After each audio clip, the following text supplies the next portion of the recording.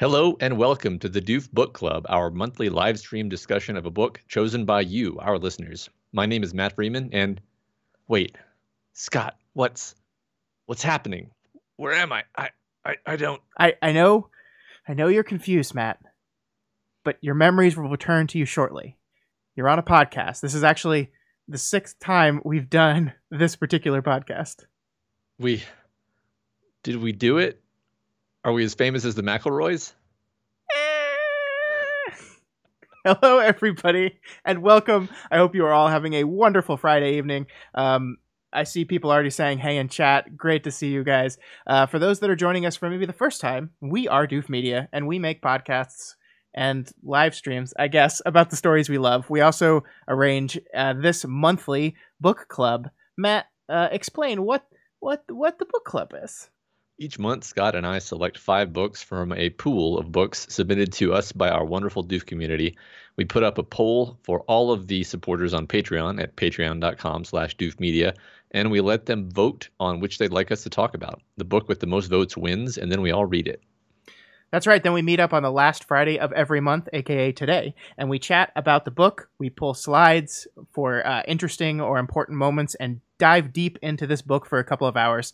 For those of you in chat right now, say hello, make comments, ask questions, tell us what you think. Do those things. The whole goal of this particular thing is to be interactive. I don't want to just talk to Matt. I talk to Matt enough. I want to talk to you guys. Kyrgyzstan says, who are the McElroys? We changed the timeline, Scott. We did it. Yes. We see David's here. Kyrgyzstan is here. 567. Sammy. Hello, everyone. Great to see you. If you are in here and have not said hello yet, go ahead and do that.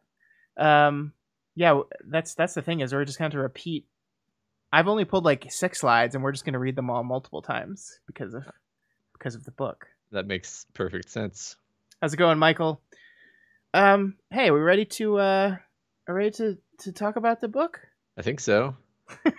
Matt, as people say hello, why don't you tell us what book was picked this month? This month, our patrons voted to read Recursion by Blake Crouch. And here is the summary from Goodreads. Memory makes reality. That's what New York cop Barry Sutton is learning as he investigates the devastating phenomenon the media has dubbed false memory syndrome, the mysterious affliction that drives its victims mad with memories of a life they never lived. That's what neuroscientist Helena Smith believes.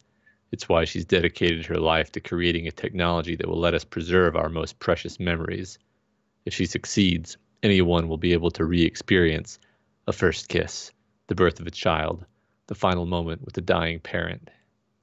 As Barry searches for the truth, he comes face to face with an opponent more terrifying than any disease, a force that attacks not just our minds, but the very fabric of the past.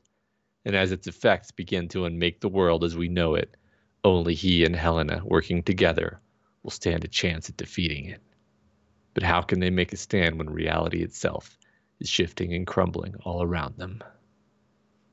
Wow. That was very dramatic. You're doing great, Matt. You're doing great. I was inspired by the audiobook reader, naturally. Of course you were.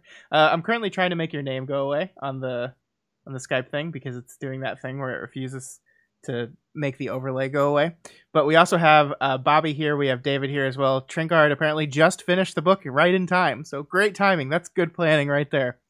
All right. So what we do, the next thing we do on this whole thing is we talk about what we thought about the book overall before we get into it. And while Matt and I are talking about what we thought about the book overall, that's where you guys, because there's a delay. See, we're planning for the delay here. So you guys can tell us what you thought of the book.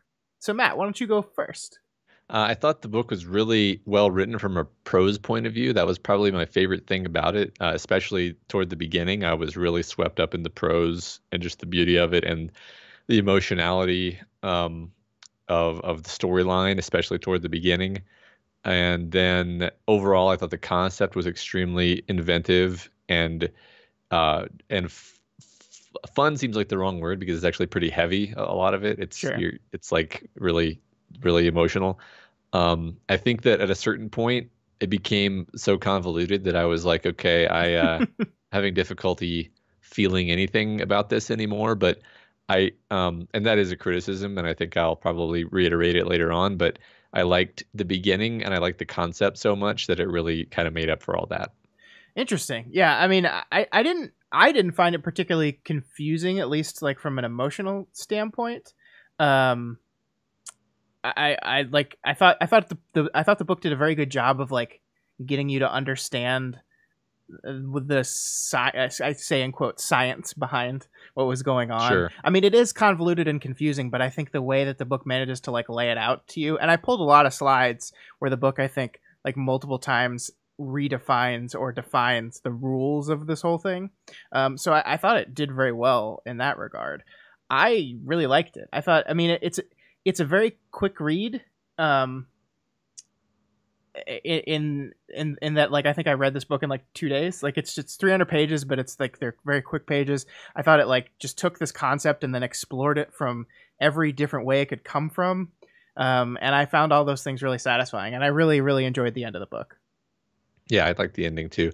I think just to be clear, I didn't really think it was confusing, but it was convoluted for sure. Like just the number of loops and Yeah. you kind of like lose like you're like, okay, well this character basically is a different character now, and now this character is basically a different character now, and eventually you're just like, okay, I've lost my sense of connection to these who these characters are supposed to be, and that negatively impacted the reading for me. But I don't think it ruined it. Like the ending still did land for me. So Mm-hmm. yeah, I mean that's really my one and only complaint actually. So overall, like when you can say you have one big complaint about a book and everything else works really well, then I think that's actually like a positive.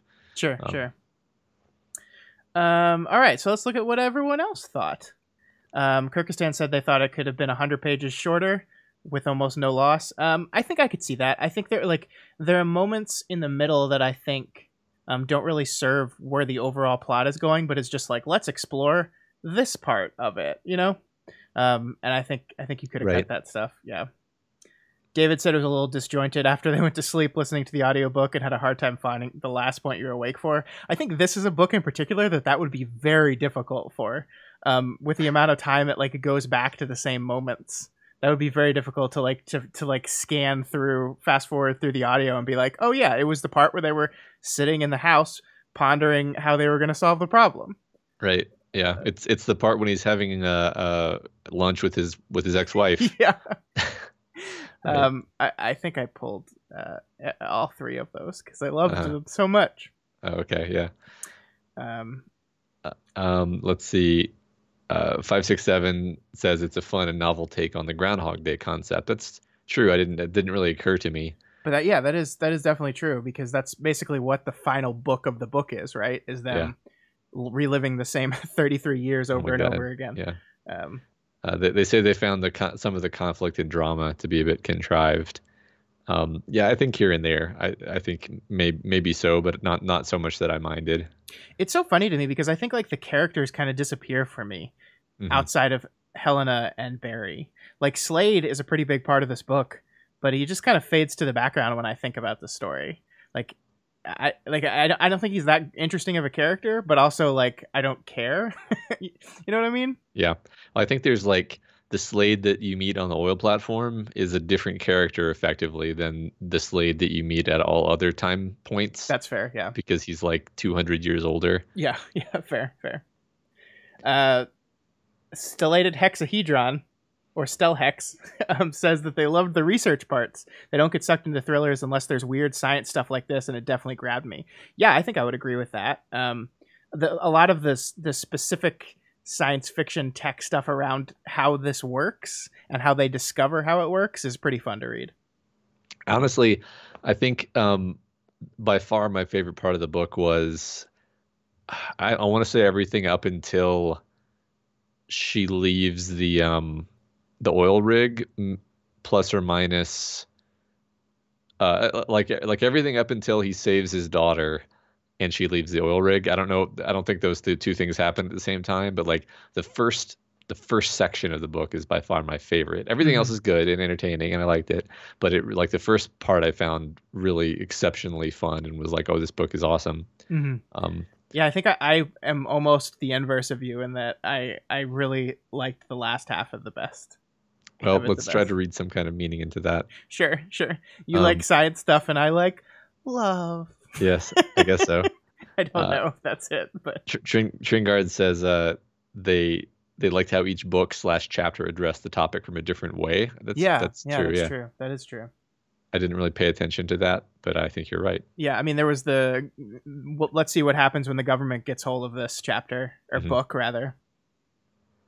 Um, Michael says one thing they didn't like about Slade when he was first introduced. He didn't like it. He seemed stereotypical. Yeah, he was like Elon Musk, basically. I think I Yeah, even called him that in our notes. right. Yeah, I was basically like, so this is a play on a rich, um, Elon Musk type character. But they did something interesting with it. I thought, at least. Yeah, I think so. All Yeah. right, so let's jump into it, and we can talk more about this as we go through the slides. Sounds good. All right. So the opening of the story, here we have Barry trying to talk a woman down from suicide, and we learn what FMS is and how it works. I'm pretty sure you don't want to come any closer, detective. Why is that? I have FMS. Barry resists the urge to run. Of course, he's heard of false memory syndrome, but he's never known or met someone with the affliction, never breathed the same air. He isn't sure he should attempt to grab her now. Doesn't even want to be this close. No, fuck that. If she moves to jump, he'll try to save her. And if he contracts FMS in the process, so be it. That's the risk you take becoming a cop. How long have you had it? He asks. One morning, about a month ago, instead of my home in Middlebury, Vermont, I was suddenly in an apartment here in the city with a stabbing pain in my head and a terrible nosebleed. At first, I had no idea where I was. Then I remembered this life, too. Here and now, I'm single, an investment banker. I live under my maiden name. But I have, she visibly braces herself against the emotions, memories of my other life in Vermont. I was a mother to a 9-year-old boy named Sam. I ran a landscaping business with my husband, Joe Behrman. I was Ann Behrman. We were as happy as anyone has any right to be. What does it feel like? Barry asks, taking a clandestine step closer. What does what feel like? Your false memories of this Vermont life. I don't just remember my wedding. I remember the fight over the design for the cake. I remember the smallest details of our home, our son, every moment of his birth, his laugh, the birthmark on his left cheek, his first day of school, and how he didn't want me to leave him. But when I try to picture Sam, he's in black and white. There's no color in his eyes. I tell myself they were blue. I only see black. Boom, and then she jumps off the building. I think that the like part of the reason why the first part of the book was my favorite is literally just because it's playing with these ideas of like, what if your child died or you had a child and then they didn't actually exist anymore? Like there's a lot of child abnegation happening, which Sure. is obviously my Achilles heel. Yes. And like just like being forced to actually confront this idea of like, what if you woke up and like you realized your children weren't really real and you were the only one who remembered them, like that would totally drive you crazy. And I could totally understand this character immediately, and just I was sucked into the drama of this immediately. Yeah, no, I agree with that. I mean, one thing that is kind of crazy to me, and the reason I wanted to pull this opening specifically, is it's because like I thought I was in a whole different book. Like this is almost like a noir, like mystery story start. Like this is the random beat cop gets called out to a suicide attempt. He loses the woman and then becomes like obsessed with the mystery around why she jumped and like finds himself down a rabbit hole. Like that is a very like noir story, and then it like veers veers big from there. But I mean that's definitely how the opening of this feels. And I think to go back to what Trinkard was saying, not only do I think each of the books in this book kind of talk about a different aspect of this idea of the memories and the chair and all this stuff, but I think they're almost different types of novels as well. Like I don't know, like it's just so interesting to me that if you compared this page to like the last page of this book, well, maybe not the last page, but like the part where they're like melting from nuclear explosion as they're trying to go relive another loop, Right. like I just wouldn't have connected those two books together at all. Yeah. I mean, right. Compare noir mystery solving to like people are running around in the street blind with their skin burned off, Yeah, to yeah, like him lying down on the Antarctic ice to die. yeah, And like these are all such different, and his character changes so much. I mean, I think that's kind of like I framed it as a complaint earlier, but I think it's just intentional that their characters change so much because so much time passes. yeah. I mean, Um, actual time and relative time. Yeah, like, and the experience, like he's lived with his daughter dying his whole life. He's lived with his daughter alive his whole life. He's lived 6 lives, like with this other woman who ends up being like his destiny or what have you. right, So yeah, of course he's a different person. right. Yeah, 567 says, "Damn it, Helena, your obsession with hiking almost ruined everything twice." I made that same comment while I was reading when they're like sprinting back to the chair. I'm like, "Hey guys, maybe like when the time clicks over, be right next to the chair, Right. just in case." Like you knew exactly when it was going to happen. Yeah.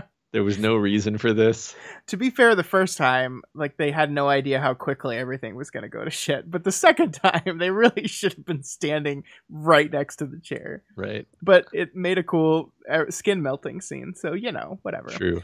One of the other things I'm seeing in the chat is talking about like the fidelity of memory, which is, I think, if I had to think of something that the book takes the most liberty with, it's the concept of people's memory are as clear and tight as they are. Because, like, I mean, I don't know if I'd be able to describe the memories that this woman describes this way. And this is the other reason I pulled this is because the way she describes memory and the way they talk about memory is like consistent throughout this book. I don't know. Maybe my brain's just broken. Well, that didn't bother me. I think maybe people just have memories in different ways. Like I mean, I don't know. This is just a question for you. Like if I say like, all right, Scott, here's a 5-minute timer. I want you to think about like this moment that I know you experienced, and just think about that moment until this timer goes off. Like I'm just betting that a lot of stuff would come up that you didn't necessarily know that you actually remembered. It might. I don't think the things that would come up would be like the smell and the sounds, though. And they made such a big deal about how you don't just remember what things looked like that it was you're remembering all the sensations. Mm.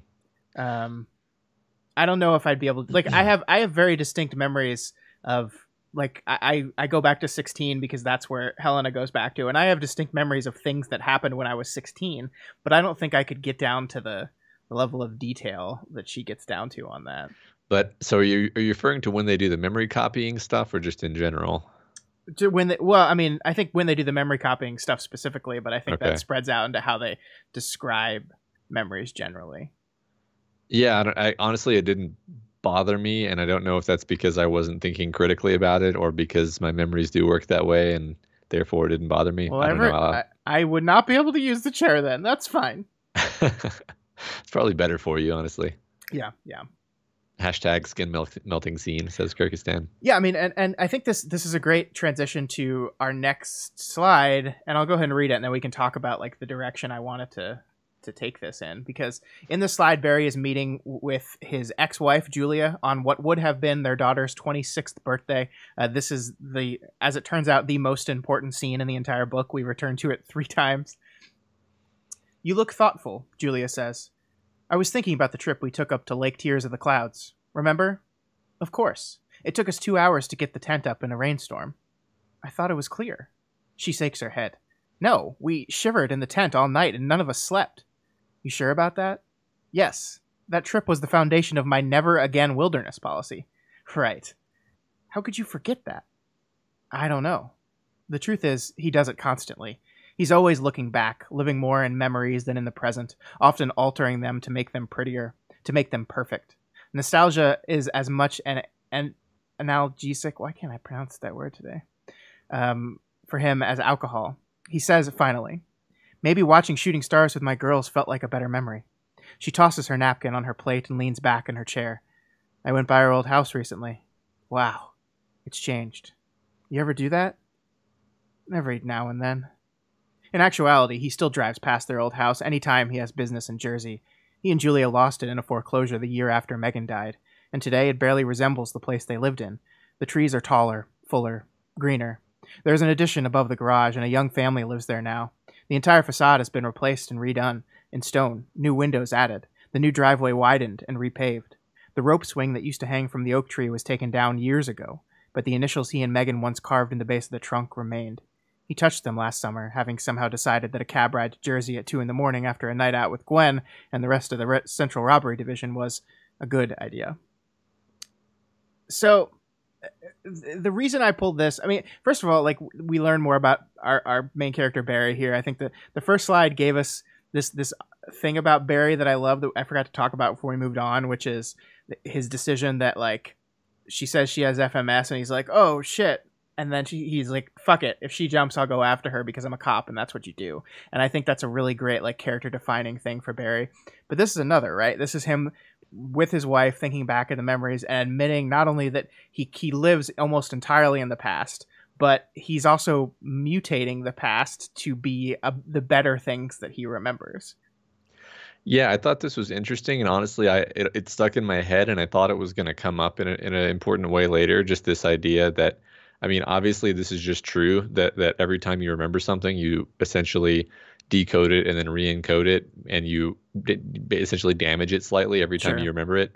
And this is literally how all memories work. So I was like, this conceit of the story that, like, physics is actually just this, like, framework of human memories is cool and fun and fascinating. But I was like, okay, I wonder if they're going to imply that by intentionally modifying your memories to be other than what actually happened, then you can go back into a past that never actually was. Like, what would have happened if he tried to use the memory machine to go back to this camping trip? Would he have gone back to a clear night where he watched shooting stars, or would he have gone back to a rainy night? I mean, I think what would have happened is the measurement factor, which with they measure the ability of a memory. I forget what they called the measurement, but, like, you have to be above a 120 or something on this mystical number. I think this memory just would have been below that threshold. Is what like dualistically, or sorry, Watsonian, like they would have said. But yeah, I mean, I do think it's a, I don't want to say a missed opportunity because that's like demanding a book be what you want it to be. But I do think it's interesting they introduced this idea of the fidelity of memory because, as I think people were talking about in chat, they say that he has the struggle to remember whether or not he said "I love you" to his daughter before she left the last time. Yeah. And so, like, they're bringing up these concepts of, like, how you're altering your how you're altering your memory, how your memory, like, some of the stuff you just don't remember and how that eats at you. But the sci-fi concept never really dives into that. Yeah, no, and it didn't bother me, but it was something that I guess in retrospect, I was like, oh, I thought that was going to matter. Mm-hmm. Yeah.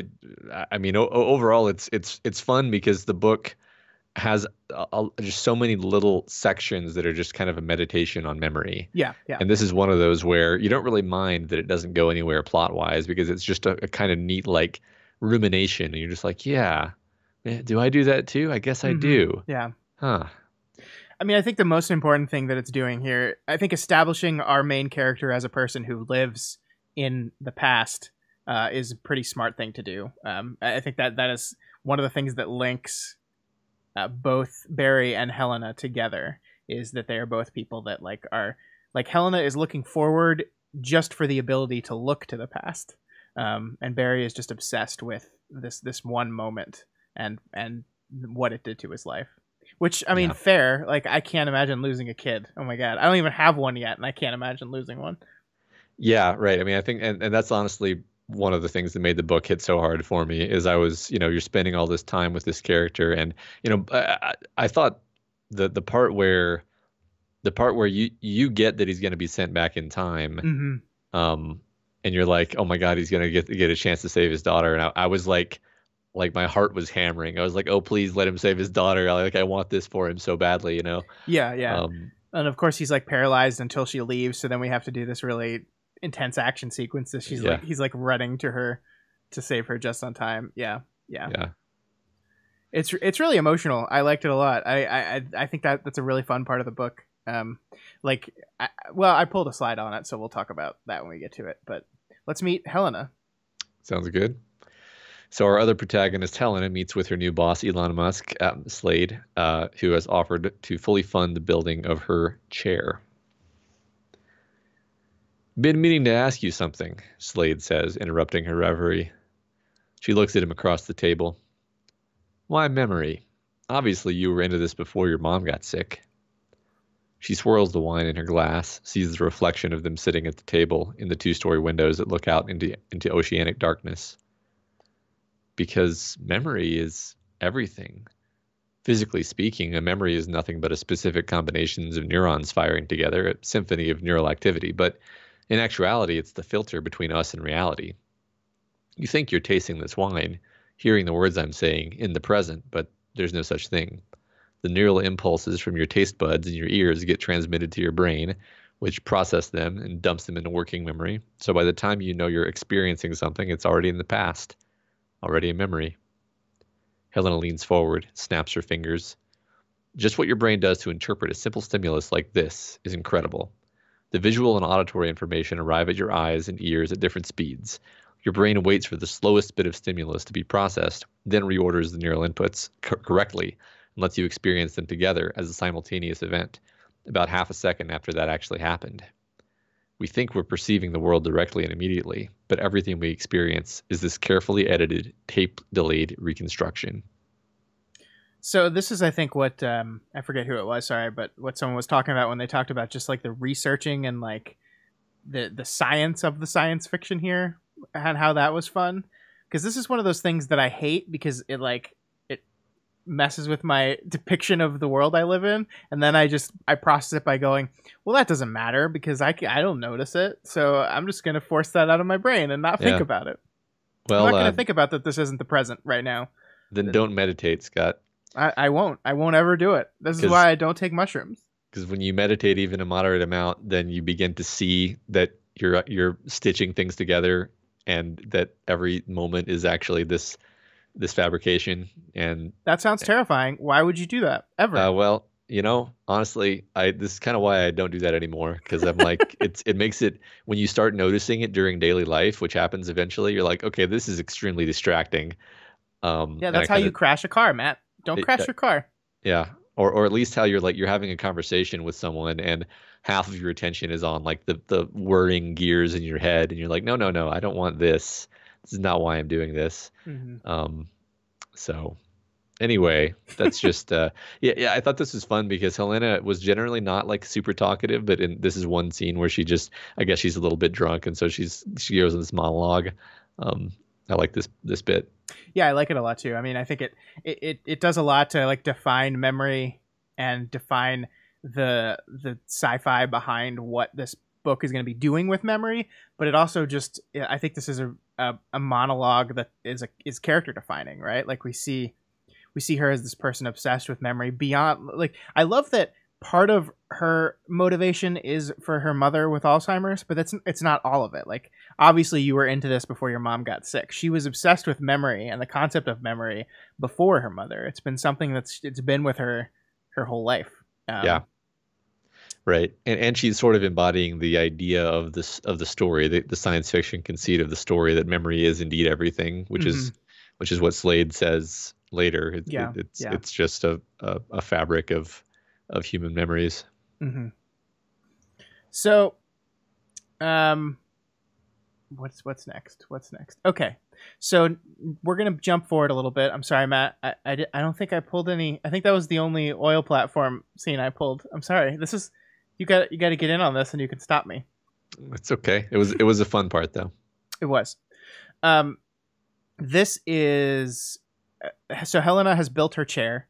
And it works, and they've realized that it has the ability to send people back in time. So this is after Helena has said, "That's bad," and she takes off. I'm not sure exactly where it is, because I think one of the smart things Crouch does here is like he's going back and forth between these two time periods. So like when I was trying to stitch together like what happens where in my head, both of these things are happening kind of at the same time, and which allows the reveals to work like almost in tandem, like where you learn how the machine works right before Barry gets into it for the first time. But anyway, this is Barry reliving the last moment that he saw his daughter alive. He wants out of his memory, but he can't leave. All senses are fully engaged. Everything is clear and vivid as existence, except he has no control. He can do nothing but stare through the eyes of his 11 years younger self and listen to the last conversation he ever had with his daughter, feeling the vibration of his larynx and then the movement of his mouth and lips forming words. You talk to Mom about this? His voice doesn't sound strange at all. It feels and sounds exactly the way it does when he speaks. No, I came to you.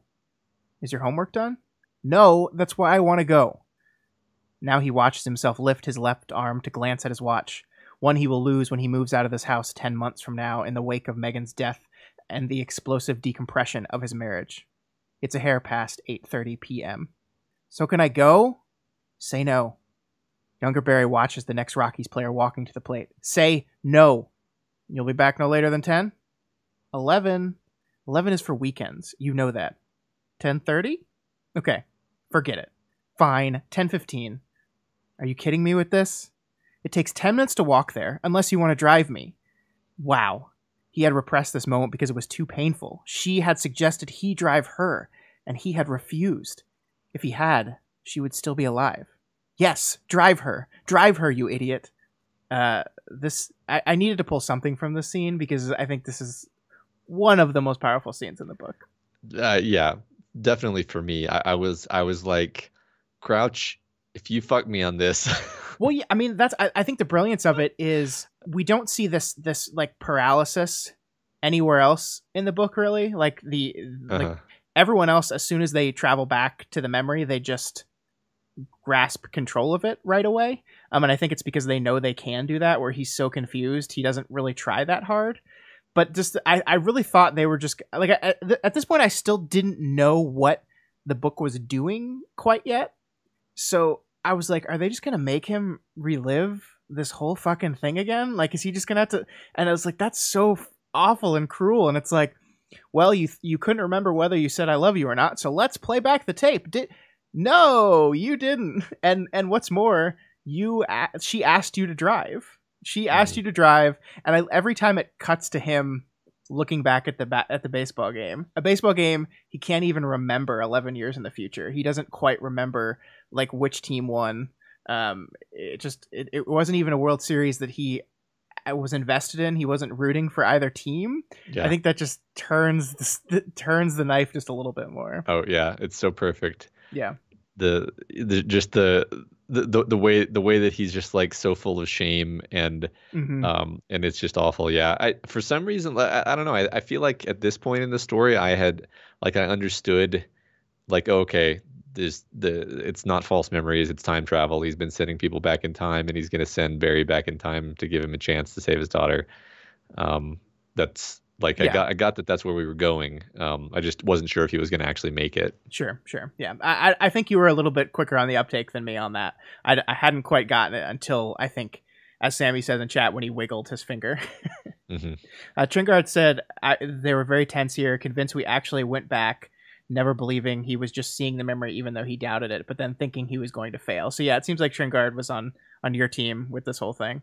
Yeah, I did actually think, I mean, that's why it was so successfully dramatic, is I thought there was a good chance that he would fail.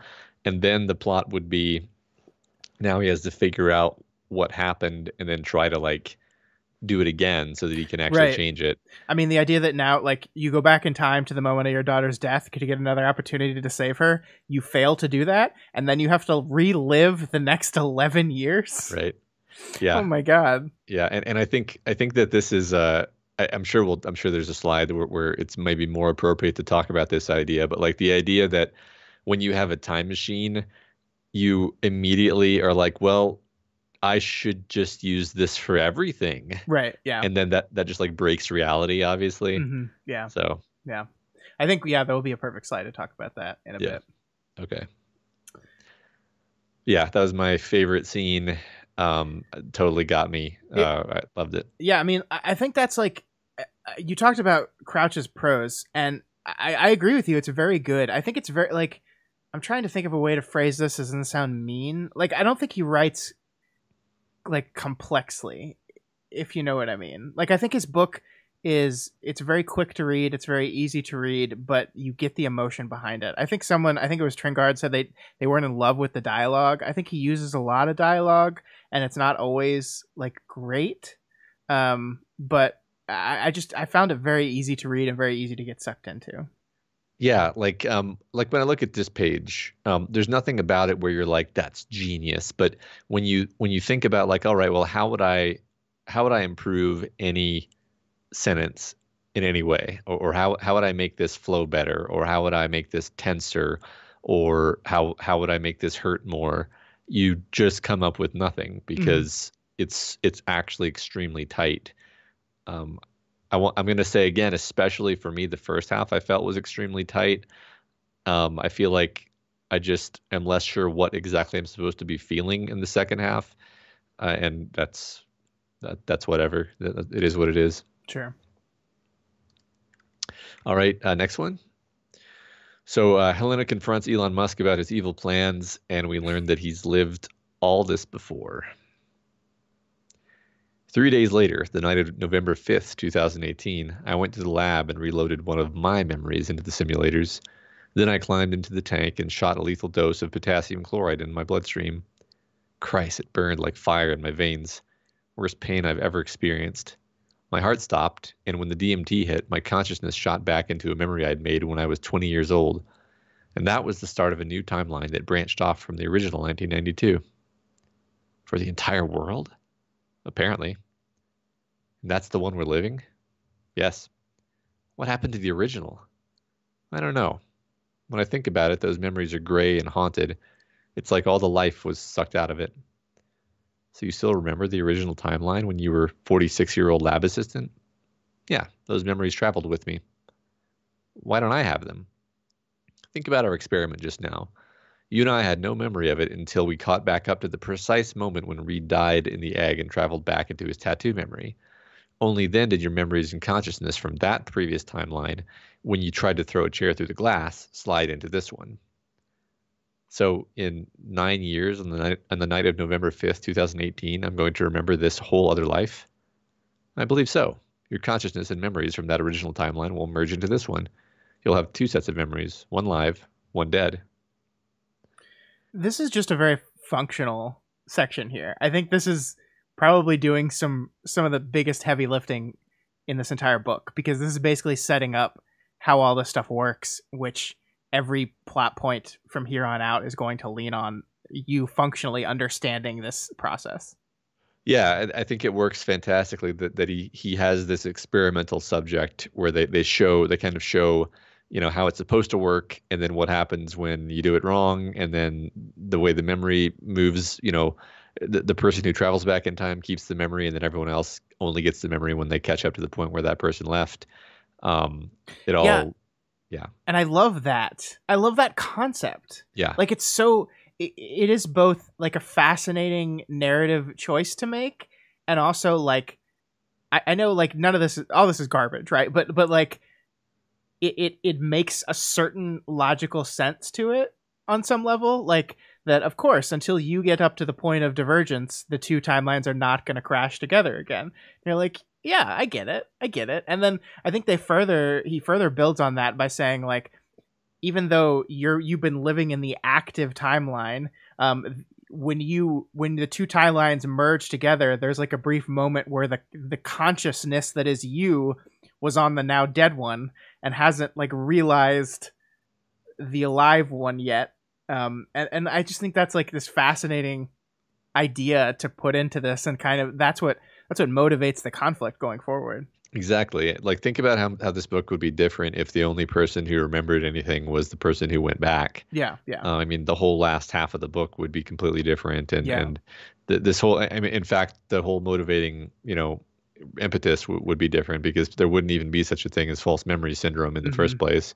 It would just be, it would all be fine, Yeah. right? So it takes what is really almost a fairly normal but with a twist time travel concept, and then turns it into something much more complex than that. Yeah. I mean, as 567 is saying in chat, it basically takes Groundhog Day and gives it stakes. Like, the concept of Groundhog Day is that nothing you do has any consequence because the day is going to reset. But here, you can still reset the day, and yet everything you do still has consequence. Yeah.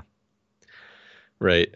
I mean, the worst stuff is when I almost want to say I didn't like it. I think it's just because it upset me that like it turns out that he ends up like his marriage still fails and his daughter still dies and everything, and you're just like, well, that's depressing. It is, but I love that. I love that, and that's actually our next slide. So I want to talk about that. Okay. Well, the next slide is a slide I pulled to get to that point. Okay. So basically, we move to now. Barry is 11 years into his new life, and he reaches that one point we started the book with, which is his daughter's 26th birthday. But this time, she's here. It wasn't that he'd forgotten. His remembrance of hotel memory, his death in the deprivation tank, and the return of the night Megan died was always there, on the outskirts of awareness, a bundle of grayed out memories. But there was also a dreamlike quality of the last 11 years. He was swept up in the minutiae of living, and with no tangible connection to the life he'd been ripped out of, it was all too easy to relegate what had happened to the deepest recesses of consciousness and memory. But now, sitting in a cafe on the banks of the Hudson River, with Julia and Megan on the morning of his daughter's 26th birthday, he had a blinding awareness of being in this moment for a second time. It all comes back to him in a rush of memory as clear as water. He and Julia sat at a table not far from this spot, imagining what Megan would be doing if she were alive today. He had posited she would be a lawyer. They had laughed about that, and reminisced about the time she drove his car through a garage door, before comparing memories of a family vacation to the headwaters of the Hudson. Now, his daughter is sitting across from him, and for the first time in a long while, he is floored by her presence, by the fact that she exists. The feeling is as strong as the early days of his return to the memory, when every second shone like a gift.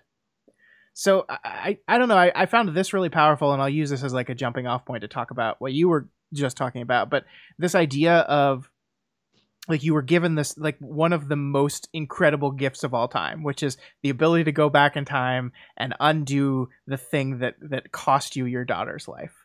And then life sets in and you just kind of get used to that. Like the human being's ability to just get used to circumstances is quite remarkable. And I think that's what this section is talking about, that he just got used to the fact that his kid was alive and she exists now, and this is just life, and you're just living it one day at a time, and there's nothing special or miraculous about it anymore.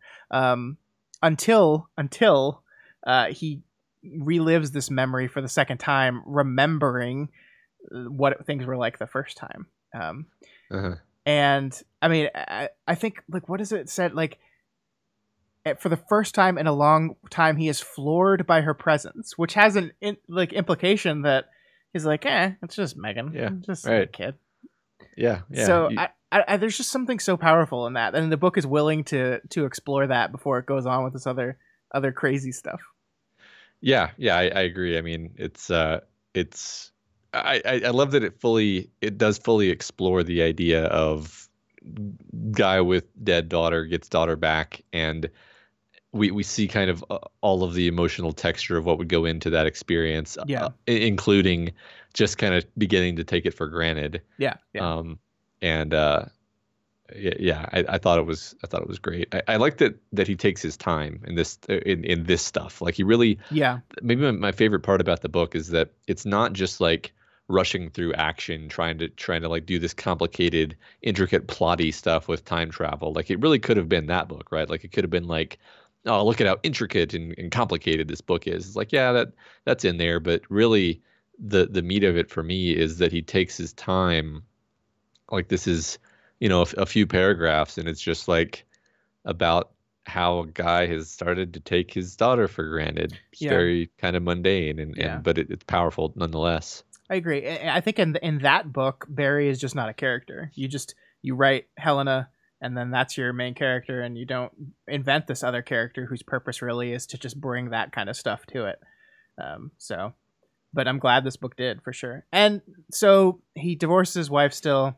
His daughter ends up dying anyway because the the memory of dying is so much to her that she takes her life. So you said you don't, that's a bummer for you, and it is a bummer. It is for sure a bummer. But I don't know. There's something to, and I don't want to call it fate or destiny or anything, but there's something to the fact that, hey, like this shit happens in the universe, and like even if you try to change it, you're only gonna delay it. Like I love the idea that like he looked back at his failed marriage and said, well, here's the obvious reason it failed. This is it right here. Like, of course, like I can't imagine going through the loss of a child and then your marriage surviving that. And yet the honest truth is it would have puttered out anyway. Yeah. It wasn't that great of a marriage in the first place. Right, yeah. right. I mean, I did like that aspect of it. I guess I was a bit depressed by the idea that she just kills herself immediately, which I found a bit jarring because there's a lot of people who die and then are brought back to life by the time looping stuff, and they don't uniformly kill themselves immediately. Sure. It's just her that does it. A lot of them do. Like when he wakes up in the precinct in the third act, like every one of those cops is pulling out their guns. That's true, but isn't that because they know they're about to be nuked? Sure. I don't know. Like I don't want to. I don't know what it would feel like to be dead and then and then not be dead. Well, I think so. So the first time it happens, it's with the druggie guy they have in the lab, and he's like, I was dead, and it was the most beautiful thing ever. I could experience every moment in my life at the same time, and it was great, right? That was when he went back to a dead memory. That's what happened when he went back to a dead memory. Oh, I thought. Because that's a setup for what it's like for Barry when he goes back to the dead memory at the very end of the book, where he goes back to his first memory and is like, I want to live here forever. Huh. Yeah, that's what that is. Okay. I thought that was he literally. Okay. Well, the only reason I know that is I read that I was considering pulling that bit and I didn't. I thought you couldn't go to a dead memory. I guess I don't want to turn this into talking about extremely. That's how the book ends. He goes to a dead memory, and that's how the book ends, Matt. That's how he fixes everything at the end of the book. I know. He goes back to the memory of him and Julia, like sitting there. I thought there was some particular trick that allowed him to do that. Like, why didn't that occur to? Okay, this is a legitimate question. Why didn't it occur to them to try that before the end? Like I get there was some obvious reason why, but I just didn't get it. Because they did it and the guy died, and then Slade figured out how it worked, and Slade went back and erased the timeline in which they figured out how it worked. And so he was just like, it just doesn't work. And so they just never did it. Okay. Yeah. I mean, I get it. It is complicated. Yeah. Maybe I didn't fully get it the first time through. Yeah. I mean, we have a slide of him going through the memory, so I'll give you my theory on why Barry is successful when no one else seems to be in that moment, except for Slade, rather, when we get to that slide. But yeah, okay. That's how he fixes the timeline, or that's how he gets rid of all the other timelines, is he goes back to the one dead memory timeline before everything. Yeah, because you can truncate things if you go. I mean, I like the way he phrased it. It was almost obvious when he's like, yeah, you it's not the time that matters, it's the causal path that matters. Right. And I was like, well, that makes sense. but then I was like, but why didn't they try that before? And then people in the chat are explaining it to me. Yeah. They did, and they were successful. And then, of course, once you know that information, you can go back and just delete the timeline in which that information was learned. It's like real time travel at that point, not this kind of different take on time travel. I gotcha. Anyway, we got a little distracted there, but we'll circle back around to that. Because, but I mean, it's good I cleared it up, because otherwise I would have kept saying things that didn't make sense. So good. All right, next one. So Helena teams up with Barry to put a stop to Elon Musk invading his hotel. Helena makes a save point and then save scums to win, and we get to experience the process through Barry's point of view. So this is fun, right? Yeah. Okay. Yeah. We'll read this and then we'll talk about it. What the hell are you doing? Barry asks. Helena's eyes are shut, her mouth hanging slightly open, perfectly still. Barry carefully pries the knife out of her hands. For a long moment, nothing happens. Then her bright green eyes snap open.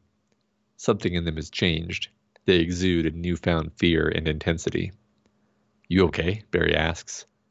Helena surveys the room, glances at her wristwatch, and then wraps her arms around Barry with startling ferocity. You're alive. Of course I'm alive. What happened to you? She leads him over to the bed. They sit, and Helena removes one of the pillowcases and tears off a strip of cloth, which she begins to tie around her self-inflicted wound to stop the bleeding. I just used the chair to return to this moment, she says. I'm starting a new timeline. Your chair? No, the one up on 17, Slade's chair. I don't understand. I've already lived the next 15 minutes. The pain of cutting myself just now was a breadcrumb back to this moment. It left me a vivid short-term memory to return to. So, you know what's about to happen? If we go to the penthouse, yes. Slade knows we're coming. He'll be waiting for us. We won't even make it out of the elevator before a bullet goes through your eye. There's so much blood, and I start shooting.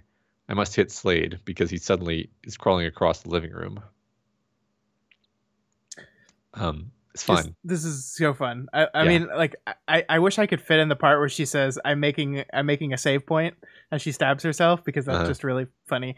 But I love that, like, not only is this fun, I love that the first time we really get to see it used this way, we're seeing it from the point of view of the guy who is not doing it, but is just sitting there having to experience it.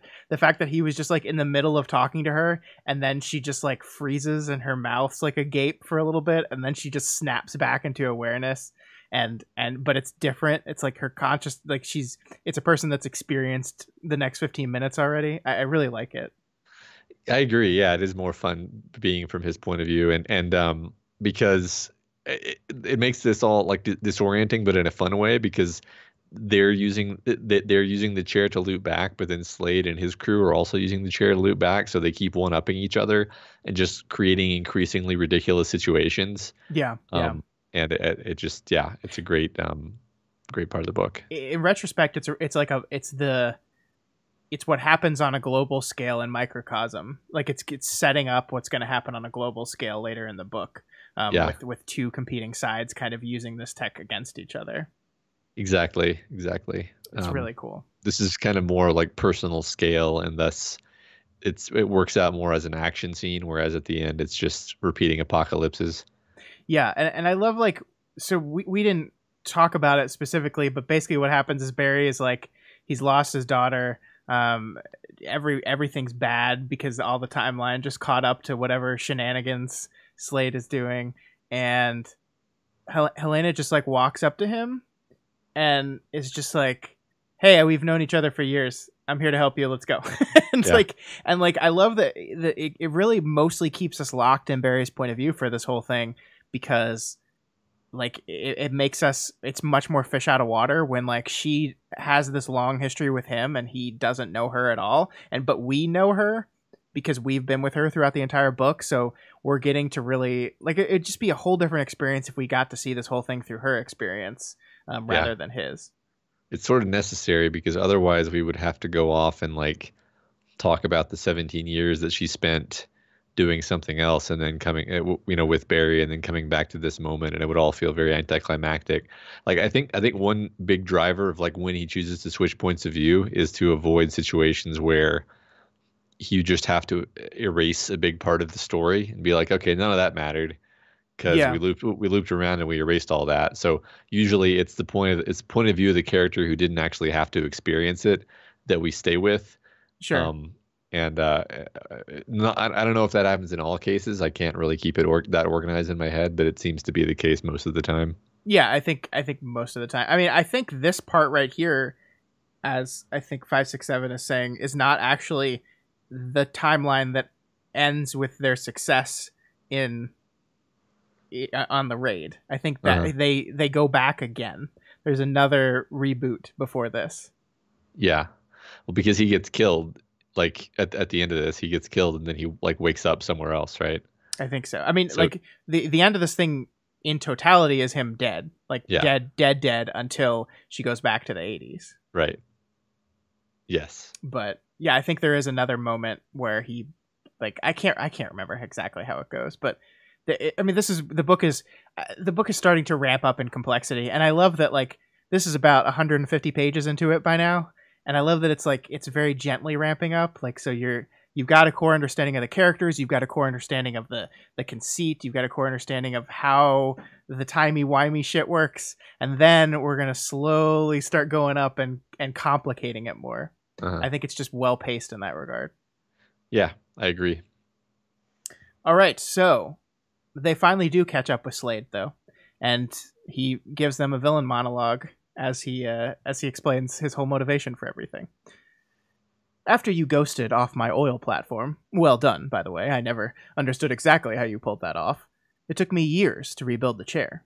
But since then, I've lived more lifetimes than you can possibly fathom. Doing what? She asked. Most of them were quiet explorations of who I am, who I could be, in different places with different people. Some were louder. But this last timeline, I discovered that I could no longer generate a sufficient synaptic number to map to my own memory. I've traveled too much, filled my mind with too many lives, too many experiences. It's beginning to fracture. There are entire lifetimes I have never remembered, that I only experience in flashes. This hotel isn't the first thing I did. It's the last. I built it to let others experience the power of what is still, what will always be, your creation. He takes a strained breath and looks at Barry, Helena thinking that his eyes, even through obvious pain, contain the composed depth of a man who has lived a long, long time. Hell of a way to thank the man who gave you your daughter back, Slade says. Well, now she's dead again, you fucking asshole. The shock of remembering her own death and that building that appeared yesterday pushed her over the edge. I'm truly sorry to hear that. You're using the chair destructively. Yes, Slade said. It will be destructive at first, like all progress. Just as the industrial age ushered in 2 world wars, just as Homo sapiens supplanted the Neanderthal. But would you turn back the clock on all that comes with it? Could you? Progress is inevitable, and it's a force for good. So, this is Slade's basic, like I said, it's his villain monologue, and I think the book basically takes this idea of progress is inevitable, it's destructive, but ultimately good, and basically says, no, you're wrong. I don't know if I believe that 100%. I mean, I think progress in the case of Time Machine Chair, yes, I think that would probably end about the way it did, but I'm not sure. Like, it's clearly this is Blake Crouch's stance on the concept of, yeah, it's going to be destructive, but it'll be good eventually. His stance is, nah. Yeah, I mean, it literally becomes a kind of arms race, and yeah. And then it leads to a literal nuclear annihilation, which is, to my mind, the closest metaphor for what this is. Like we never should have invented nuclear weapons in the first place, because as soon as they invented nuclear weapons, now we have thousands and thousands of massive city-destroying fusion bombs all over the country, or all over the world, enough to wipe out the human race. And it's like, well, that was stupid. Yeah, too late now. And the thing was, as soon as that genie was out of the bottle, that was inevitable in a certain sense. Like, just if you just look at the world stage and the way things work. So like, he's introduced this technology, and one, in the next part of the book, they use it to solve small crimes, right? And you're like, oh, this makes sense. Yeah, this is reasonable. This is a reasonable use of this technology. And then of course it escalates, because what else would it do other than escalate? It's not going to just stay steady state. That's not practical. Yeah. And it just it ruins everything, and it deranges, the human race completely. So yeah, I mean, I agree with that, and I think one of the clever things the book does in this next section is, yeah, it kind of wins you over to the side of the government, the DARPA employee here. I honestly can't remember his name, and I feel bad about that because I liked him a little bit. Yeah, he was cool. I like that. I agree. He wasn't painted as like a buffoon. He was like, clearly people are dying every day, and we could prevent it, and we should. Right. Like, yeah, I mean, the concept of, okay, yes, maybe we should have never invented this thing, but we have now, and we have an opportunity to do good with it, and shouldn't we? And that is an argument that I was like, yeah. I mean, I really did love the time cop period of the book, where like the fun he has with like sending these commandos back in time repeatedly to to assassinate school shooters and stuff. I was like, yeah. Yeah, I mean it's really fulfilling, and I think like our point of view character throughout all this is Helena, because Barry is dead at this point, and so she is vehemently against using the chair at all at this point, but even she is kind of won over by the effectiveness of what they're doing and like the small scale clear, yes, this is helping people thing, like preventing a school shooting, stopping a serial killer from killing another child. Like these are like how could you argue with the good that is being done here? You can't. And then of course the book punishes you by being like, well, the whole time they were doing that, these other countries were building the chairs, and now all hell breaks loose, and we haven't gotten to that side yet, but that's what's coming. Yeah. So, 567 makes some interesting points in the chat right now. One of which is that giving him 11 years with his daughter isn't nothing, and Barry should be grateful. Which, I think that was sort of maybe part of what I was feeling is that it wasn't Barry's perspective necessarily that bothered me. It was almost the book's perspective, where it was like, well, I got divorced and they died anyway, and it was like she got to live 11 years longer. Think about it from her perspective. She didn't get killed by a car, and she got to live into adulthood. Like that's good. That's just good. But anyway, but she did get killed by a car, because she remembers getting killed by a car, Matt. But she still got to live 11 years longer, which is good. And then the other thing that they said is that erasing this knowledge is not a long-term solution, because it would be discovered again at some point, which is definitely something that occurred to me. And then I was like, probably, but this is such a weird thing to try to do. Like, it's hard to imagine, like maybe no one else ever would try to do this particular thing again, you know? Yeah, I mean, like, yeah, I don't know. well, I mean, the idea of shooting your memory into your brain while you are dying, so that the DMT release kicks your consciousness back in time, is literally something that I can imagine just never coming up again. You know, possibly. I'm not saying I necessarily believe that, but yeah. I mean, I think I think it is a good argument that it is possible that this technology would be discovered independently of this discovery. I think that is possible. I agree with you, extremely unlikely, but possible. But even with it being an extremely unlikely possibility, I still think like the way like Crouch constructs a situation here where they have to attempt to destroy the knowledge of the chair at this point, because that's all they can do, because things have like the cool thing about this is it's time travel, but it's one-way time travel, right? You can only go back. So like once something has happened, it always happens, no matter what you do. Like like any change to the timeline you do, it's always happened. So you're stuck with things existing as they are. There's nothing else you can do. So I mean, like I agree that like destroying the technology is not a long-term solution, but it is the only solution for where the present is in this story. Yeah. And I also, just as a general argument, I think that in general, burying knowledge like this is probably not a good, like people would have discovered nuclear weapons even if the Manhattan Project hadn't happened, for example. So most technologies, I think people would discover. So as a general argument, yes, not a stable solution to the problem. Yeah, but a solution that prevents the world from blowing up. Yeah, is a temporary good solution. Yeah, I'm enjoying the debate in the chat. I can't necessarily participate right now, but it's fun. I think Sammy is remembering getting killed by a car equal getting killed by a car. Yeah, it's in your memory. If you remember it happening. But then you got to remember a lot more life. Here's one that bothers me still. Does the stuff that happened in a dead memory, did that really happen? Yeah. Okay.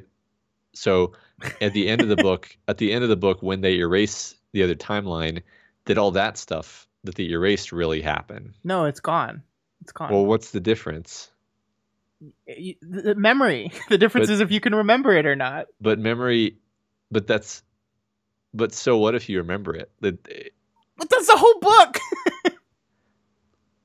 I still think it happened. I think it all happened, and then they just erased everybody's memory of it. Okay, I mean, yes, Okay, sure. Obviously, we'd have to define what we mean by happened. Yeah. Um, If nobody can remember something happening, what does it matter if it happened or not? well, If it can if no person in the universe remembers something happening, it doesn't matter if it happened. doesn't Barry remembers it happening. Well, okay, yes, Barry is the one person that remembers it Yeah, happening. so it definitely all happened. Sure. It Quid all. pro I mean, quo. like, what? Yeah. What is? What is the point of saying happening here? I Like, don't know. I just find it an what? interesting question. What changes whether or not we say yes, it all definitely happened, versus no, none of it actually This happened? is the kind of things that philosophers spend their entire lives studying, and Well, you're being so dismissive. well, those people are dumb. Okay, well, it's on record now. I agree with you. Now we can move Wait, on. how did we move back to you agreeing with me? I thought we were arguing. Not really. I just wondered what your intuition was, and then I had my own intuition, but I don't think there's such a thing as a right answer to a Mhm. question of whether something really happened because the word and the concept are not well defined. Sure. Okay. Next slide. Having defeated Slade, the government with Helena reluctantly um, spin up their own program for solving problems using the chair. If England didn't go to war with Germany because of something we did, then Alan Turing, the father of the computer and artificial intelligence, wouldn't have been pushed to break Germany's ciphering technology. Now, maybe he still would have gone on to lay a foundation for the modern microchip-driven world we live in. Then again, maybe not, or to a lesser degree. And how many lives have been saved based on all this technology that protects us?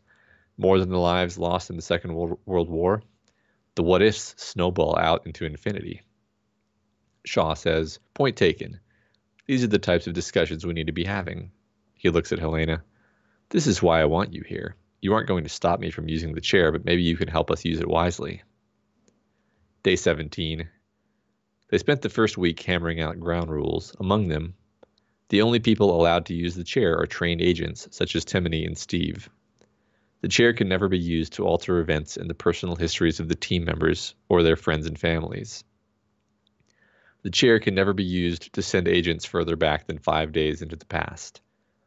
The chair's sole use is for the undoing of unthinkable tragedies and disasters which can be circumvented easily and anonymously by one agent.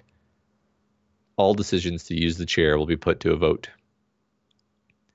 Albert has taken to calling their group the Department of Undoing Particularly Awful Shit, and like many names that start as a bad joke and without a quick replacement, the name sticks. Dupas. It's awesome. I really like this part. I'm really interested, like that they kind of built rules around the use of this thing, and the reason why I kind of cut the slide like this is because they're using like the extreme example of going back and killing Hitler, right?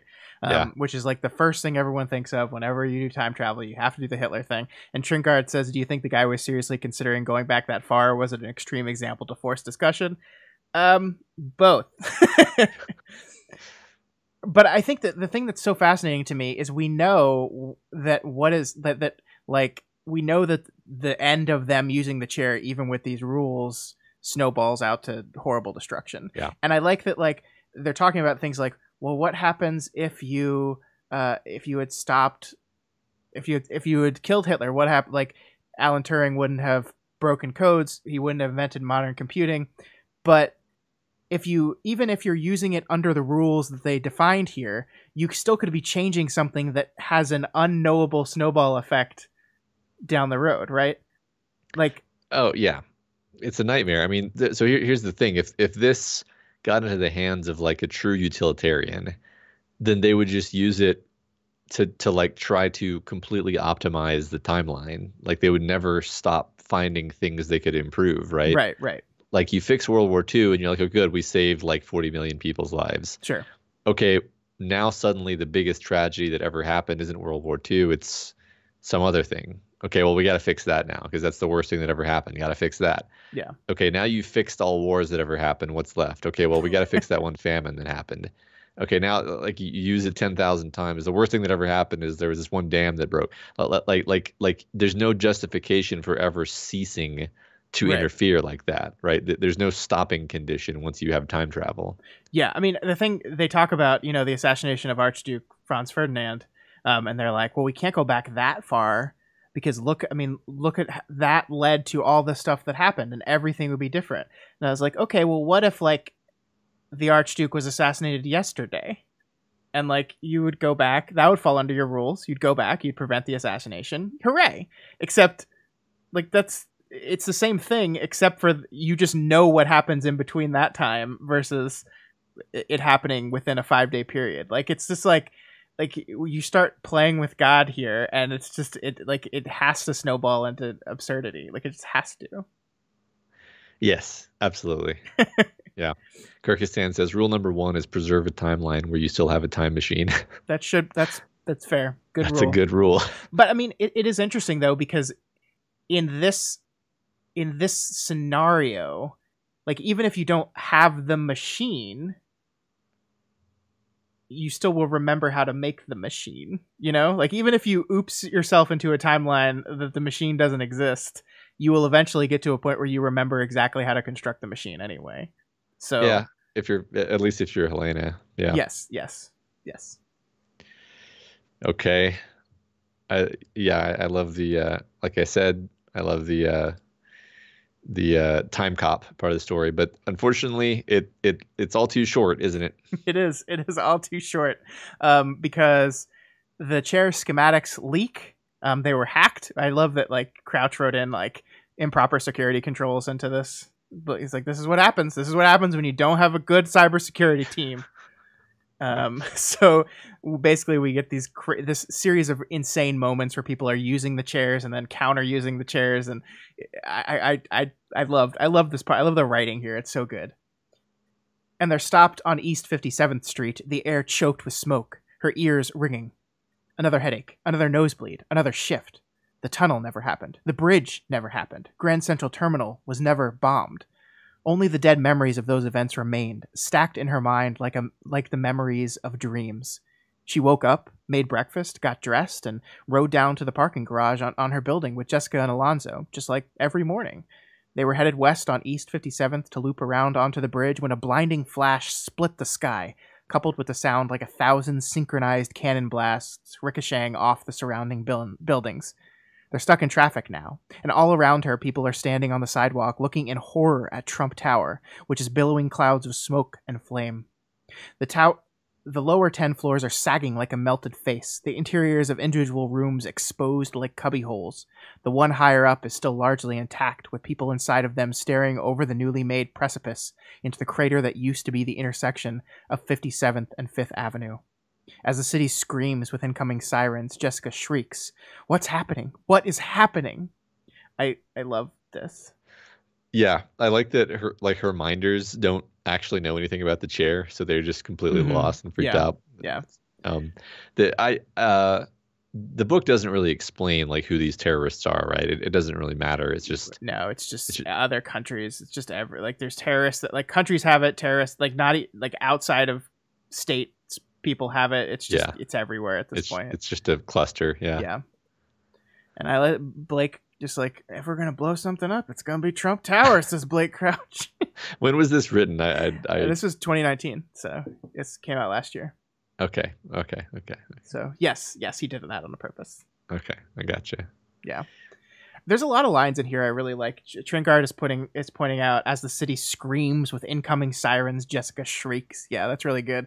I really like only the dead memories of those events remained, stacked in her mind like the memories of dreams. I love that. Like that's what dreams are, right? You're remembering your dream. I just the way that's described, I really loved it. Yeah, me too.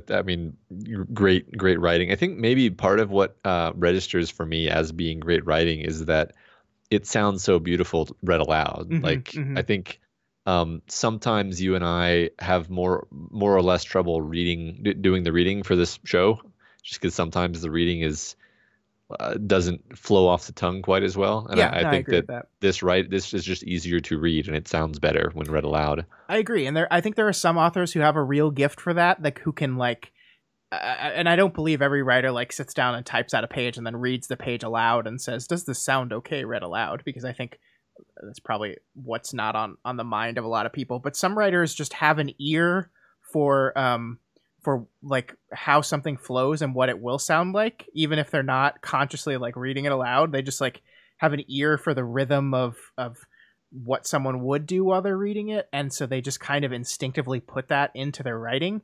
And it feels to me like Blake Crouch is one of those writers. Yeah, yeah. My understanding is that some professional writers practice writing poetry and reading it aloud, That not would not necessarily surprise me. Yeah. just to like practice that particular skill. Something that I've wanted to do and I never quite get around to because poetry is very difficult to write. Yeah, and to read. Look, I'm bad at reading poetry. I'm real bad at it. I have to read it aloud to myself to try to understand it. Uh-huh. I would love to spend some time just like learning how to analyze and read poetry. There was an Ezra Klein podcast this week. I don't know if you listened to it. I did listened not. to some of his. He was with one of the former poet laureates, and she was just talking about how to read and understand poetry, and then would read some example poems. I'm like, oh my god, when people good at reading poetry read it aloud, it's just like the most incredible thing in the world. Well, that makes me want to listen to that episode. You should. Thanks. It's a really good one. Yeah. Cool. Cool. That's a tangent. Sorry, everyone. Let's move back to this wonderful book we're talking about. It's good. We're talking about prose, though. All right. Yes. Next slide. Are we on? Sorry. That one. Yeah. We're on. Okay. 13. Yes. So Helena goes back to 1986, giving herself 33 years to prevent the world from ending. On the final day, Barry remembers, and we get to see that experience play out. Do you feel more like the Barry from that timeline or this one? That one. I have no idea where I am. The only familiar thing to me is you. You'll have the memories of this timeline soon. A lot of them? A lifetime of them. I'm not sure what to expect for you. It may be jarring. He looks at the range of brown mountains. The desert is flowering. Birds are singing. There is no wind, and the chill of the night air lingers in the air. No, that's not right. Anyway, I've never seen this place before. This is our home, Barry. He takes a moment to let that hit him. What's today? April 16, 2019. In the timeline where you died, I used the DARPA deprivation tank to go back 33 years to 1986. And then I lived my life all over again, right up to this moment, trying to find a way to stop today from happening. What happens today? After you died in Slade's hotel, knowledge of the chair leaked to the public, and the world went insane. Today is the day that the world will remember all of it. Until now, you and I are the only ones who knew. I feel strange, he says. He lifts a glass of ice water from the table and drinks it down. His hands begin to shake. Helena notices, says, if it gets bad, I have this. She lifts a cap syringe off the table. What is it? A sedative, only if you need it. It starts like a summer storm. Just a super cool drop of rain here and there. The rumble of distant thunder. Dry lightning sparking across the horizon. The initial memory of this timeline finds him. I don't know, man. I really like the writing here. Like this Me is too. like so. Just so this is the last book of the book where we go into literally just 33-year long groundhog decades where they're trying to solve this problem, and we're at the end of the first loop here. And once again, we don't spend that time with Helena. We spend it with Barry only in the final moments of it. And I just love how Crouch writes this. Like that part, like he describes the remembering as a summer storm, and goes like he takes that metaphor and then carries it forward. Like just a super cool drop of rain here or there, the rumble of distant thunder, dry lightning sparking across the horizon as all these symbols for the rush of an entire lifetime's worth of memory hitting him. It's so powerful to me. Yeah, definitely. It builds the feeling of like imminent pain on the horizon coming in fast. Yeah, I love it. I love it. It works really well. Yeah, and it's just this weird experience. Like Crouch has contrived a situation for this to play out here, but it is such like no one is ever going to experience anything like this in the world ever, where you have a person who you've been married to for 20 something years standing there she knows this is coming. You were just talking, presumably they were just like talking to each other, having a normal conversation moments before this, and then everything hit him and he momentarily forgets who he is. That's like, we talked about this earlier, but I love that, just that little kernel of an idea that when the timelines converge, you are the person who was in the last now dead one, not the person who had lived out the entire life in the active one. So for a moment there, all you remember is the last timeline. Your consciousness was a lot, like, it's just like, Yeah. it's weird and different. And I even if you had like laid down all the pieces of how time travel works in this book for me, I don't know if I would have been able to come up with that little piece right there. And I think that little piece right there makes it to me. Like, it's just like this idea that it's not you suddenly remembering memories from a lifetime that doesn't exist anymore. That was real to you, and the thing that does exist are the random things that you're suddenly remembering. Yeah. It's so cool. Yeah, and then after a fairly short period of time, you kind of get used to it because the memories of the stuff that really happened are the ones that feel real to you, and the other ones are black and white. Right. But yeah, I think this works. I think this works really well. Mm-hmm. Yeah, I love it. I love it too. And so then the book, and I didn't cut anything out, pull anything from this, because it's just 6 loops in which they continue not to make progress. They lifetimes, over 100 years, no progress. And finally, Helena is becoming non-functional. She's going back too many times. The same thing that happens to Slade. And so we move to the final day as Barry watches a tape that his wife made him. We have 4 years until doomsday. 4 years, 5 months, 8 days, Barry on the screen says. But who's counting? We're going to spend that time together. You have those memories now. I hope they're beautiful. They are. Before her mind broke completely, they had 2 good years, which they lived free from the burden of trying to stop the world from remembering. They lived those years simply and quietly. Walks on the ice cap to see the Aurora Australis, games, movies, and cooking down here on the main level. The occasional trip to New Zealand's South Island or Patagonia. Just being together. 1,000 small moments, but enough to make a life worth living. Helena was right. They were the best years of his lives, too. It's odd, she says. You're watching this right now, presumably 4 years from the moment, although I'm sure you've watched it before then to see my face and hear my voice after I'm gone. It's true. He did. But my moment feels just as real to me as yours do to you. Are they both real? Is it only our consciousness that makes it so? I can imagine you sitting there in 4 years, even though you're right beside me in this moment, in my moment, and I feel like I can reach through the camera and touch you. I wish I could. I've experienced over 200 years, and at the end of it all, I think Slade was right.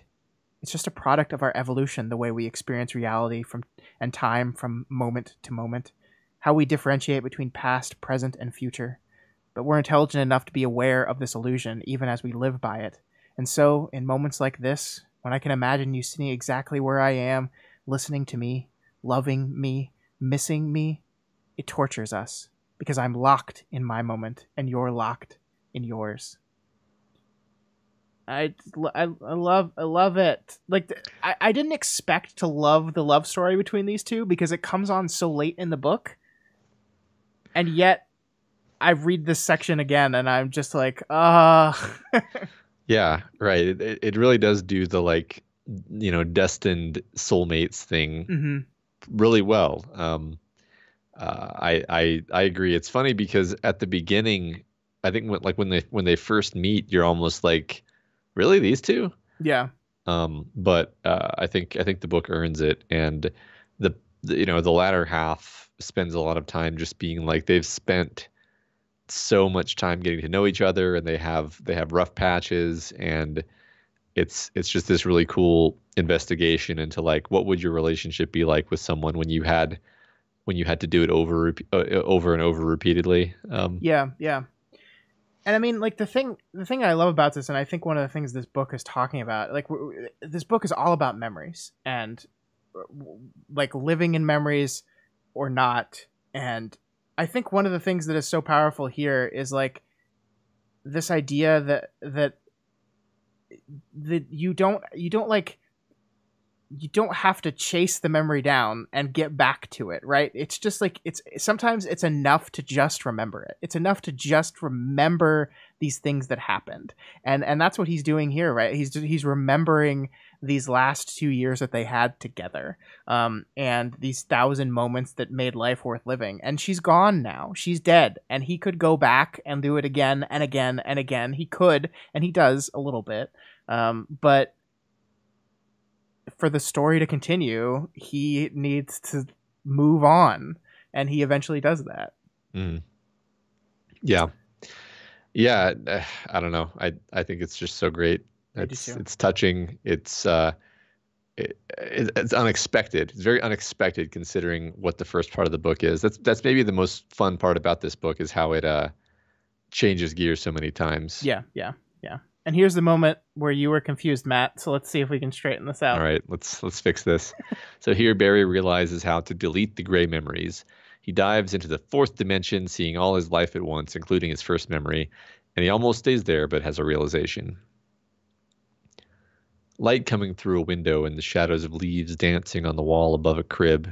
It's late afternoon. He doesn't know how he knows this, and the tones of his mother's singing drift through the walls into his nursery. My first memory. He can't explain why, but it feels like the memory he's been searching for his entire life. And the seductive gravity of nostalgia is pulling his consciousness in, because this isn't just the quintessential memory of home, it is the safe and perfect moment, before life held any real pain, before he failed, before he lost people he loved, before he experienced waking to the fear that his best days were behind him. He suspects he could slip his consciousness into this memory like an old man into a warm, soft bed, live this perfect moment forever. There could be worse fates, and perhaps no better. Is this what you want? To drop yourself into a still life painting of a memory because life has broken your heart? For so many lifetimes, he lived in a state of perpetual regret, returning obsessively and destructively to better times, to moments he wished he could change. Most of those lives he lived staring into the rearview mirror. Until Helena. The thought comes almost like a prayer. I don't want to look back anymore. I'm ready to accept that my existence will sometimes contain pain. No more trying to escape, either through nostalgia or a memory chair. They're both the same fucking thing. Life with a cheat code isn't life. Our existence isn't something to be engineered or optimized for the avoidance of pain. That's what it is to be human, the beauty and the pain, each meaningless without the other.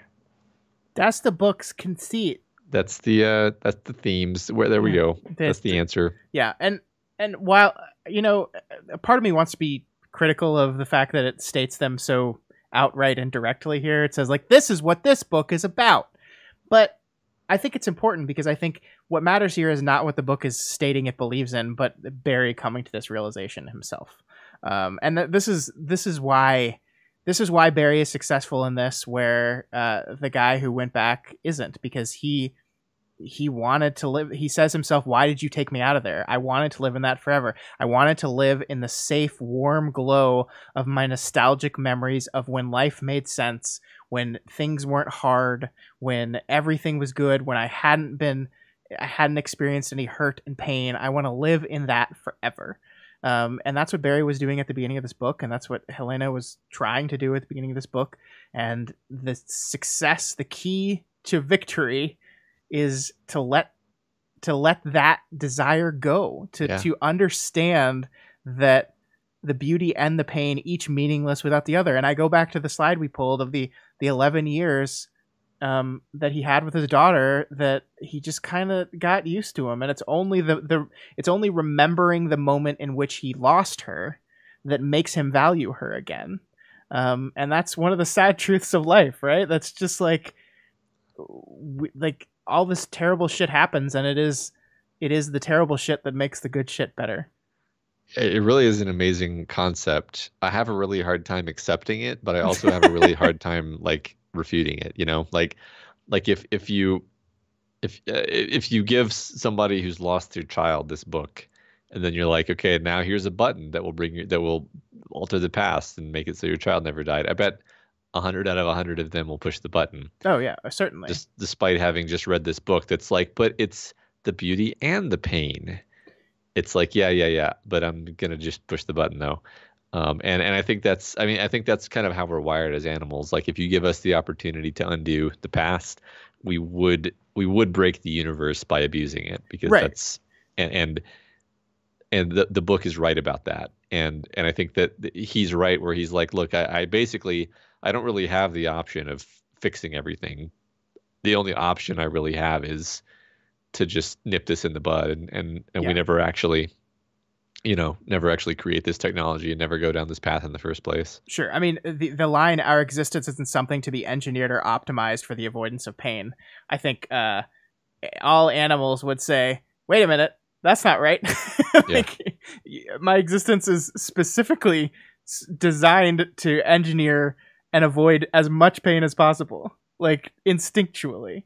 Uh-huh. But to Michael's point here, like if this button existed in real life, yeah, it would be an irresponsible and wrong message to send to a person. No, don't hit that button. Don't bring back your child. But in a world where there is no magic button to bring back your kid, and you need to realize that that is a memory that will be with you forever, and you're not going to be able to get rid of it. You're not going to be able to change it. You have to process through that. Yeah, that's true. Yeah. I mean, being human is complicated. Um, Hmm. and the book definitely forces you to confront some uncomfortable things that I, like personally, I'm very like anti unnecessary suffering, anti death. I'm like, if in the future we have the capacity to eliminate pointless suffering, um, we should. Sure. And I almost would say it would be terrible if we had the opportunity to eliminate pointless suffering and we didn't do that. Um, but this does kind of create an interesting situation where it's like, um, yeah, if you had the chance to undo suffering that already happened, then that would just kind of derange you as an organism. Yeah. Yeah. That's Yeah. that's true. I mean, I think what Helena says to him at the end is like, we are, like, whether or not the present is a real thing, whether or not, like, yes, past, present, and future, like via physics, might exist simultaneously, and it is just our weird consciousness that orders the universe this way. Whether or not that's true, we are evolutionary hardwired into that perspective on the world, and you can't undo that, or at least Yeah. we don't know how to undo that. And yeah, I mean, like, look, this is taking a sci-fi concept and using that sci-fi concept to give a lesson, and I think it's very explicit, like either through nostalgia or the memory chair. They're both the same fucking thing. Like the book's literally telling you the memory chair is a metaphor for our propensity to look back in the past Right. and glorify or glamorize or wish we could change those moments. Yeah. And doing that only leads to destruction. Yeah. So it's a book about acceptance. Yeah. Matt. We can't talk about that other book, Matt. That's spoilers. Well, I don't know what you're talking about. I'm talking about this book. Yeah. It is about it's about accepting that these things happen, and that's how it is, and Mhm. it's painful, but Yeah. I love how Tringar puts it here: going through the pain and living with it and choosing to live on. I mean, yeah, yeah, that is what Barry does at the end here. He looks back and he has an opportunity to just dive literally into the past in a place where he feels safe and doesn't have to worry about the pain and going on. And he chooses not to do that. He Yeah. chooses to go back to the original moment of pain in the book, which is the moment where he's sitting there with his wife reminiscing about their dead child. yeah, yep. Yeah, but that's why it's a metaphor. Like, I Well, mean, right. I think it works well that, like, if you could change things, you wouldn't be happy with what you had done, yeah, and so you might as well accept that you in fact cannot change it. right. Yeah, I mean that's like okay, let's say the button exists. Of course, you're going to press the button, but you're going to learn at the end of that pressing the button that it actually is just making everything worse. So in a world where there is no button, you just have to not press the nostalgia button, which is constantly looking over your shoulder. It's funny because I think that maybe this is the reason why the genie legend has three wishes, because three wishes gives you like you know, narrative wise, you make a mistake with the first wish, you try to fix that mistake with the second wish, and you make a different mistake, and then the third wish is your opportunity to say, okay, I fucked up. Let me just back out of this whole deal. Whereas if you have infinite wishes, which is what this is, like you, as long as you know how to build the chair, you can keep looping, then you will just keep digging the hole deeper and deeper, basically, and the results will be awful. Mm-hmm. So Yeah. I mean, but looking to 567, looking to the future is not the same though. Like that's a complete reversal of the way. Like this is the point. Is this is a reversal of the way we perceive things, whereas the future is just what we're constantly planning for. it is interesting how the book makes you think about like how weird it is to be like embedded in time, Mm-hmm. and to talk about moments and all that. Yeah. Yeah. Yeah. I mean, like Trengard's saying, like the only way to not end up with pain in the books world is to go back to that moment and live forever in a still image of you being a baby where you feel safe, and that's not a life. That is literally a still life painting of a memory because Yeah. life has broken your heart. Yeah.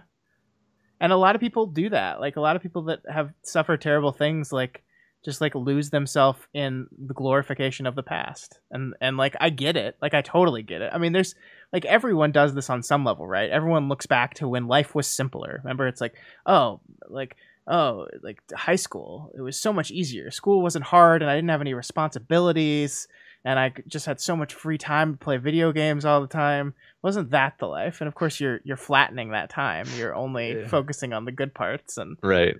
Yeah, no. And you don't enjoy video games that much in the first place, for Christ's sake. Yeah. Um, yeah, no. So what you're telling me is that I should disassemble this time machine that I've built. yes, time machines are bad.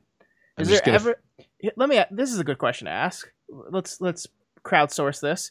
Is there any narrative about a time machine in which the conclusion of the narrative is the time machine is good? That was a great idea. I'm glad I did that. Yeah, I don't know if there is.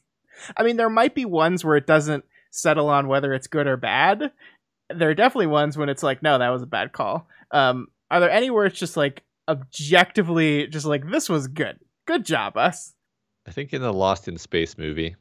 No, Back to the Future is specifically the time travel is bad. The ending of part 3 is great though. You're Well, right. yeah, that's why it's stupid because it subverts the damn point it just made. Huh. But he fixes his family. No, They're all happy. I mean, that's just a fun that's just a fun, you know. The point of that is that it doesn't really take it seriously, yes, right? yes, Yeah. yes. All right, let's do this last slide because this is the epilogue. I don't have anything to say about this. I just find it beautiful, and so I wanted to read it aloud. So that's my entire purpose for this slide. Congratulations, everyone. He smells the beer on her breath, and beneath it, the subtler elemental scent of his wife that he would know anywhere, out of a million people. He's trying not to look at her, but the emotion of sitting beside her is almost too much. Last time he saw her face, he was nailing the lid on her pine box casket, and so he sits quietly beside her as she writes an email, thinking of all the lifetimes they shared. The lovely moments, the ugly ones, the goodbyes, the deaths, and the hellos, like this one. Like the 6th time she came to him in that Portland shit-kicker bar when he was 21 years old, sidled up beside him, young, bright-eyed, beautiful, and fearless. You look like you want to buy me a drink. He smiles to himself because she does not, in this moment, look remotely like she wants to buy a stranger a drink. She looks, well, like Helena, sunk deep into her work and oblivious to the world. The bartender comes over, Barry orders, and then he's sitting with his beer asking himself the question of the moment.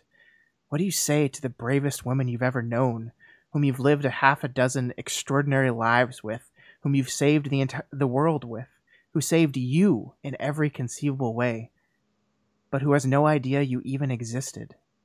Barry takes a sip of beer and sets down the glass. The air feels electrically charged, like just before a storm.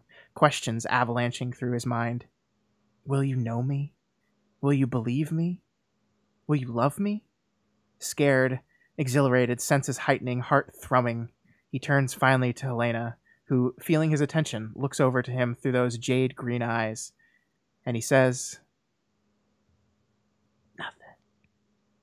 Nothing." We don't get to hear what he says. And I love that we don't get to hear what he says, Matt. Yeah. I love that that's not the story. Like, that is the next story. Yeah, it's a great ending. Yeah, it beautiful. really is. I was actually like happy that it left us there, because it's like, oh, that just lets me imagine, and it lets me imagine a happy ending if I want to, and that's, I think, better than telling me that the happy ending happened, right? Yeah, and I love like this idea is like we have like two moments here where the text like does really short sentences. The ones at the top, the lovely moments, the ugly ones, the goodbyes, the deaths, and the hellos. And then we go down to where the text gets really short at the bottom. Will you know me? Will you love me? Will you believe me? Scared, exhilarated, senses heightening. So it's like it's a restatement of the theme that they did when he chose to go back to the memory, right? I remember everything. I remember the good things. I remember the bad things. I'm scared. I'm not sure. I don't know. Like it's fear, the sense of the possibility of pain. And what do? You just go for it. Yeah. Yeah. Isn't he like the 40-year-old version of himself here? Or the 50-year-old maybe? Yes, because he goes back in time to the moment of his talk with his wife, right? With his first wife. Yes. And so it must be, it's his daughter's would have been 20-something birthday. Yeah, and this is like the timeline in which before Slade fucked all his shit up. So she has like she's been working for this not go anywhere tech company, struggling to try to get the chair made. Yeah, and he's an overweight cop. Yep. That's what I thought. There's just it's fun to get that clear in your head, because like they've never really had this particular interaction before. Right. Like they met. Yeah, I mean, well, they not this particular interaction, no, but they've definitely like been this age where they fell in love with each other for the first time, right? Because we never get to see it, but they spent a few months with each other, before she came back to bump into him to take him up to the tower. Yeah, or something. That's true. But we never get to see that. Yeah, that's true. But yeah, that's the book. I liked it. I liked it too. I don't think I was overly negative. I think there were a few things where I was like, I liked this more than that. Yeah. I liked it a lot overall. I loved especially the prose. Just to say that for the 10th time, I kind of want to figure out why exactly this prose is so good, or why I love it so much anyway. I do think a lot of it has to do with the fact that it sounds so nice when read aloud. Like it's just. And you audiobooked this one, right? I audiobooked it, and you're very conscious of like, this is just nice to listen to. And it's actually got two voice actors. It had two different. It had a woman voice actor for Helena and a man for Barry. And I thought that worked pretty well. I mean, we didn't talk about it, but this sticks out at me. The moment that he goes up to her, the air feels electrically charged, just like before a storm. And that specific kind of description is going back to what he felt like the moments where he just regained the memories of a lifetime.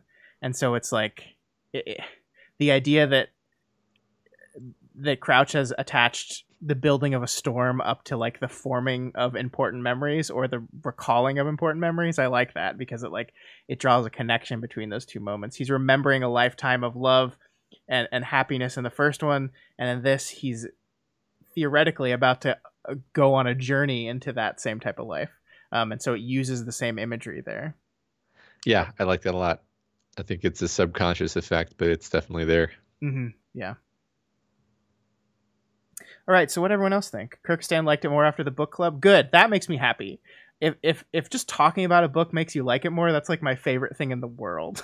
Yeah, I think honestly this conversation made me like it more too because I mean you can just go back to the start of the conversation where I was saying like yeah I liked the first part but the last half was okay, and then after we went through this whole last half together and talked about it I'm like there's a lot more in there that I liked than I had remembered. Hmm. So yeah. Yeah, my wife is the one that I think she's actually the one that nominated this book originally.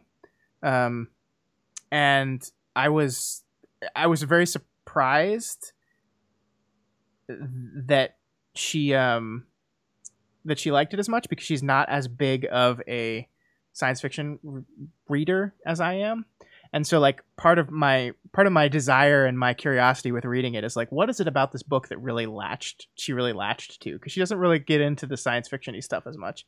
And of course like the relationship between Blake and Helena and the message of this book, I'm like of course my wife loved this, like this is right up her alley, this is exactly what she goes to for stories. And so it was very satisfying. Like I read way more than my wife does, and it's very rare that she'll read a book of this kind before me. And so getting to experience it while thinking about what she would like and not like about it was really cool for me. That's fun. Yeah. Yeah. Yeah, I mean, Michael in the chat says something that I think goes with that, that he's impressed that Crouch made a love story work in the middle of such a plotty sci-fi story. Yeah, that's what's fun is I think the love story works for the people who aren't necessarily big fans of plotty sci-fi, and the plotty sci-fi is really fun, but then also the love story works for people who are fans of plotty sci-fi. So Yeah. overall, it has something for everybody. Hmm. Yeah. No, I agree. I totally agree. Anything else that we didn't talk about that you guys wanted to say? I loved the part when they nuked the world several times, and it was just like horrifying and nightmarish. I love that. That was Yeah. it's Yeah. awful. It like it takes a turn because this book is, it's not, I mean it's violent, but it's not like overly descriptive and horrifying except for that one moment where like they're melting in their bodies. Yeah, and they're seeing people wandering through the street like blind, and yeah, Hmm. yeah. But you're right. It's not. It's not. It's mostly not action, but there's definitely some action in there. Yeah. Yeah.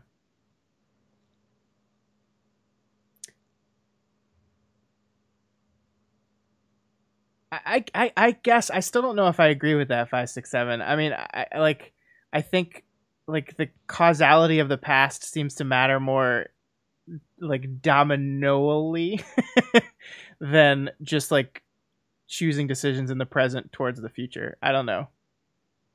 Yeah, I don't know. I don't know either. I mean, I genuinely think like this is kind of what I was gesturing at with my somewhat tongue-in-cheek question about like did it actually happen? It's like, well, that's sort of the same as saying, um, do we consider all of that stuff the past, or do we consider it like null, um, you know, uh, NaN error? You know, Yeah. like is it was it real? Was it or is it just nothing now? Well, yeah, I mean, it's interesting because we were talking, like, I was jokingly saying, like, well, if nobody remembers that it didn't happen, but, like, let's, like, you chop down a tree, and then we both forget the tree was chopped down, but we can still look and see that there's a tree that fell down. Whereas Right. this, the things that did not happen, like, are no longer directly affecting the present in which we live. And so everyone's forgotten about it and we can't see the effect of it. And therefore, for all intents and purposes, it never happened. Right? Sort of. I mean, the effect, the only, I mean, there. Well, I'm not entirely sure what you're asking, but I guess I would say the effect is that he went back in time, he stopped Slade from doing anything to Helena, and then he presumably tries to start a life with Helena. So there is a causal consequence of all of that shit that happened, Yeah. and it just happens to be a very small splash after a lot of turbulence because he truncated the whole thing. Gotcha. And then presumably I mean, I think it goes without saying that he then never tried to build a chair, and Yeah. because if he did, then then he's an idiot. Sure. Uh, um, I think Stelhex's description here, I like this a lot. Reality is that which does not go away when you stop believing in it. Therefore, it's not real because nobody believes in it and it goes away. It's not there anymore. but okay, I mean, I get that, but Barry did remember it. And I mean, also, I don't know if that quite holds up in this context because, like, if Barry had jumped back in time and then immediately been hit by a car, like the causal pathway that led to him stepping out in front of the car still happened. Like it's all, I get. I'm being provocative. Like the word happened doesn't actually mean anything when time travel is involved. Is I think maybe the correct answer to this. Sure. I think it's better to focus on causal pathways because that's actually what the book says. That's basically what Slade says. He's like, look, you guys are dumb. What you should have done is you should have cut this off at the root in terms of not chronology but causality, Sure, and that's sure. and that's the right answer. Sure. David asked, "Do you think he killed Slade in the end?" I didn't get the impression that he. Oh no, I don't remember actually. What do you think? I mean, it seems like yes. Hold on, I have my book right here. Let me go refresh my memory of. I think yes. It's a situation where Slade sort of forces his hand, right? Yeah, like he sneaks into his house beforehand, removes all the bullets from his gun, and then goes in there and is basically like testing Slade. And if Slade hadn't like whipped his gun out and tried to shoot him, he maybe would have left him alive, but he basically proved to him exactly the type of person he was. So my recollection was Slade's dead. Slade's dead. That's my sounds like entrapment. Sorry, go ahead. I mean, I think the book like ends more cleanly if Slade is dead, because if he's alive, then you're like, well, Slade's totally just going to try to build the chair again on his own. Yeah, well, I mean, he doesn't have any memories of it though. But he knows that the concept of it. Oh yeah, because we're far enough in the timeline where he knows the concept of it. Like, because he's gonna try to do the whole thing. Exactly. Like that later that night, right? Yeah. Exactly. Yeah. So I mean, does he go to Helena and is like, hey, you just came up with something, and I don't think you've fully realized the potential of what you just came up with, but don't do it. Trust me. I'm from your future. I don't know. I really don't know what his approach is going to be. Maybe he's just going to be like, try to flirt with her and never ever talk about all that stuff. I mean, he's going to do the Groundhog Day where he walks around the diner or the bar and like says the past of every single person here because he's been here like 50 times. Yeah, and then he plays piano. Yeah, and then he's built an ice sculpture. Yeah. I love Groundhog Day. I love Groundhog Day stories. I do too. They're so fun. Yeah. You still need to watch Happy Death Day and Happy Death Day to You because they're really good. Yeah. It's funny because it didn't occur to me that this is a Groundhog Day story because I usually think of those as being over a shorter timeline, but it totally is. And Groundhog Day stories are kind of all about this idea of like having a regret or having a thing that you need to do correctly that you did wrong the first time. And it's funny because the lesson of Groundhog Day is kind of the opposite of this, where it's like you're gonna fucking keep doing this day over again until you get it right. And yeah, and that's exactly what happens. Sure.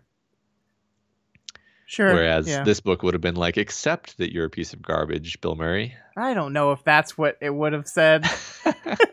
Don't bother trying to improve yourself. No, I don't think so, Matt. All right, I think that's it for us, right? So let's talk about next month, because next month is going to be a little different. So next month, we are reading this fucking honkin' book right here. We're reading The Way of Kings by Brandon Sanderson. Except, it's real fucking long. It's 1,000 pages long. And honestly, like, we've decided to break it up into 2 parts. And I think, honestly, for me, Matt, it's not that I don't think any of our listeners or ourselves could read a 1,000-page book in a month. I think we'll be fine with that. I literally think it's just for the purpose of the discussion. Like, trying to talk for 2 hours about an 1,000-page book, like, fills me with so much dread that I just, like, I think when we read the first Kingkiller book, I think that was like 700 pages, and I felt like we barely dipped into the book. And I was like, I love this book, I loved this conversation, but I feel like we just skimmed the book. Yeah. And so a lot of our listeners really, really wanted us to read this book, but the only way we could realistically do it is we just break it up. So what we're going to do is for the next 2 months, we're going to be reading this book. We are going to start next month. So basically we're going to read half of it and then have a conversation, and then read the other half and have a conversation. So we'll be meeting next Friday, March 27th at 9:30. Same thing, last Friday of the month at 9:30 at night. And we are going to be discussing book 1 and book 2. Basically that gets us to page 450 out of 1,000, which is as close as we can get to half with not like starting in the middle of something. I thought it was the most fair way to do it. It'll make part 2 a little bit longer than part 1, but not by too much. So I think that's the best way to do it. So that's what we're doing. So Way of Kings, part 1, book 1 and 2. That's what we're doing. And this will all be on the website once we get all that done. But if you only listen via this, that's what we're doing. So it's a little different, but I think it's gonna be fun. Yeah, it'll be an experiment. Mm-hmm. I'm excited. I like the old Brando Sando. Me too. Yeah, good to return to. And I've heard that this, like, he kind of got better at writing over time, and so this one will be better than the last one potentially. Yeah. And there's 2 more books in this series, and when will we cover those, you ask? I say we'll see. Not for a while, because we would have to do it like this every time. Yeah, it would basically be spending like several months to a year on Brandon Sanderson if we committed to that. So yeah. Which, look, I would love to do, but the thing I love about this book club is that we don't do the same author, the same type of book. We kind of branch out. I've read a lot of books via this thing that I would not have normally, and really enjoyed them. So I love Brandon Sanderson. I love the Mistborn books. I'm very excited to read this and this series, but I like getting to do other stuff as well. So yeah, me too. All right, guys. Well, that is it. Thank you so much to all of you that came here and tuned in live. I thought it was a really great live conversation. A lot of back and forth. Really appreciate all you. And I hope we see some more of you next month for Way of Kings. Yeah. If you like what we do here at Doof Media and you want to see more of it, head on over to our Patreon at patreon.com/doofmedia and consider donating $1 a month or whatever else you can afford. You'll get access to our private Discord server, as well as the ability to vote for which books we cover on this show, and tons of other cool benefits. So go check that out. Yep. If you looked at the fact that we're doing this book right here and are like, how did that happen? You can stop it. You have the power. You have 1/100th of the power. We have a rule in our Discord that is, if you nominate Brandon Sanderson for something, he will win. Absolutely. So don't become a patron just because you think you're going to stop that, because there's no stopping it. But if you like what we do and you want to nominate some other books, you want to vote on books away from this, you want to do some non-sci-fi or fantasy, which we tend to do a lot, you can make your voice heard through the Patreon. Yeah.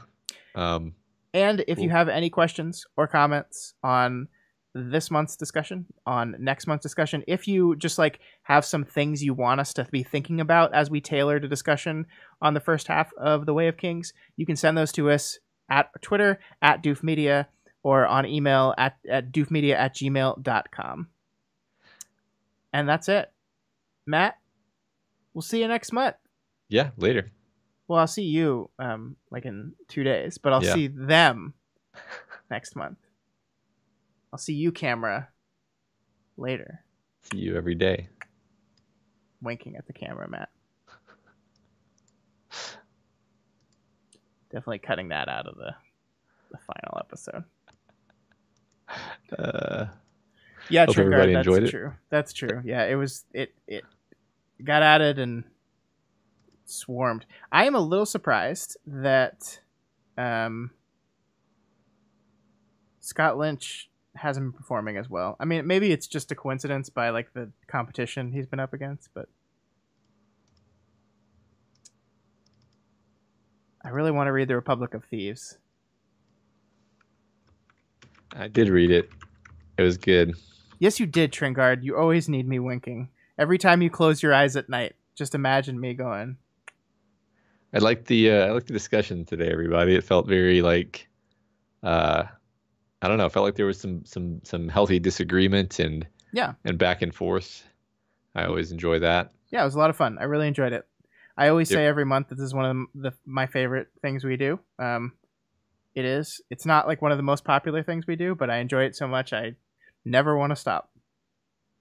Yeah, this book was saying so many complicated things, and I kind of walked into the conversation with I'd say less of a handle than usual on what exactly my feelings and analysis were going to be. Mm-hmm. So I think that everybody's conversation actually kind of helped frame some things for me. So yeah, I really appreciate that. Yeah, totally. All right, well, I have to go read some Stephen King and then some Pact, and then I have so much to do. So we're going to go ahead and sign off for the night. I hope you guys enjoy the rest of your Friday and your weekend. Don't forget, March is Madness. It's coming. Yeah. Sunday, 2 p.m. Central Time. Voting will be open. Can't wait. Yeah. And if you want to check out the brackets, you can see that right now at doofmedia.com/March Madness. So go look at that. Tomorrow is also February. That's right. We have an extra day. Sweet. More downloads. More February downloads.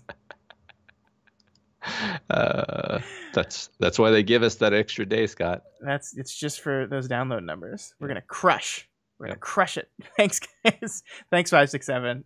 I had no plans to ever stop the book club. I love reading and talking about books. So I would do this if literally it's just Matt and I just talking to each other on a stream. And in fact, we basically did for a period of time. That is true. That is true. Catch you later.